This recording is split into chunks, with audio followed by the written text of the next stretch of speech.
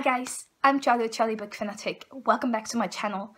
If my voice sounds weird, I'm sorry. I went to a party last night and my voice just completely cracked. Anyway, today I am going to tell you all about my March TBR.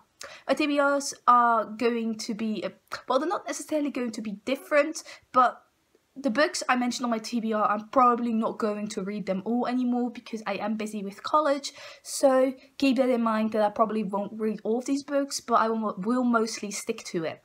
The first two books I want to talk about are books I already started in February, and the first one is Jane Eyre by Charlotte Brontë. I started this at the beginning of February, but it's a big classic, and classics are books I read very slowly, and I've been skipping some days with this one. I'm reading this for the Ostentatious Book Club, but I've heard we are going to continue reading this into March, so I am not worrying about it. I haven't read for a couple of days, but I'm very far through it already. So I think I only have like 10 chapters left of this, so I will finish this in March. I hope. I am enjoying it. I'm just reading it very slowly. And if you have never heard the summary of Jane Eyre, because I certainly hadn't before I picked it up, I've only heard that people liked it. Jane Eyre is about a woman who becomes a nanny for this child and the master of the house who took this child under his wing meets the main character of this novel, who is the nanny, and it's basically all about the dynamic, but there's also some kind of thriller aspect added to this, and it's all very interesting. It's like nothing I've ever read before in a classic. Like, it is a very cool to compare this to Jane Austen's works, which I've read all of it by now, and how differently she approached the time period in her work. The second book I started reading in February was Invisible Planets, which is an anthology of short stories from different Chinese authors who write science fiction, and it's all edited and translated by Ken Liu. This is very interesting so far. There are 3 short stories from every author in this book, and I've read 6 short stories, so 2 different authors so far, and I've only really liked one author, the other one not so much.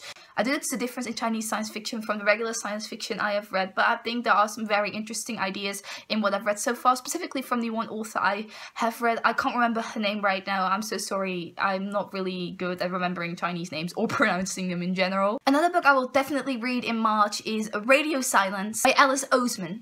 And this is about a girl and a boy who meet, and I think they have a podcast together, but something happens and the trust between them is broken. I believe the main character, Frances, the girl, is demisexual, and also a character is bisexual. I know there is a lot of diversity in this, and I really like the idea of a podcast because I don't think I've ever read about podcasts before. It comes out on March 28th, which is the day after my birthday, so I want to read this in March so I can maybe review it if I find it interesting enough, if I have enough to say about it, but I will definitely tell you my thoughts in my wrap-up. Another book I want to read is A List of Cages by Robin Rowe. This is a recent release about a guy who starts working as the assistant for the school psychologist, I believe, and then he has to seek out a patient of the school psychologist, and it turns out to be his old foster brother, and they reconnect. Also, the main character has ADHD, which is why I added it to my TBR, because I have ADHD and I've never read about a character who has ADHD. So I'm very excited to find out how this is handled in this book.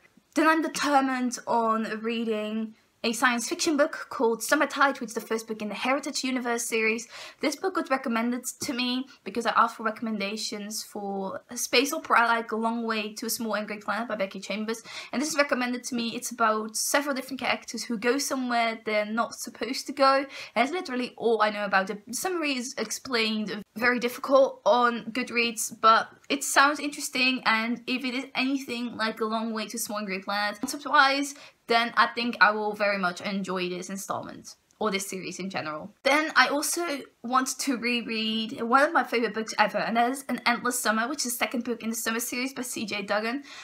This is one of my favorite series ever. It is a new adult series, and I have never reread the series after finishing it, and I really want to. The second book in the series is my favourite book. It has my favourite couple of the series, so I really want to reread this one, and maybe after that reread the entire series. I don't know. I just want to start with the second book to see if it is still one of my favourites, if I still really like it, but I certainly hope so. And then for the last part of this video, I'm going to grab my TBR jar, for my challenge for March. So let's see what kind of challenge I get. The challenge I got was a book set in high school. This is actually a very nice challenge because I have an e-arc of a book I requested randomly. I didn't know anything about this book while I requested it, but the cover looked very nice and I thought the premise sounded good. So I requested and I got it, and it is Textrovert by Lindsey. This is about a girl and a boy who accidentally switch phones and they start messaging each other, but this boy is on football camp, he's out of town, so they can't switch their phones back. And so they get to know each other, and the boy doesn't turn out to be the egocentric jock that he always seemed to be. But there is a secret behind this whole connection, because there's more than just this phone connection between Keely, who is the girl, and Talon, who is the guy.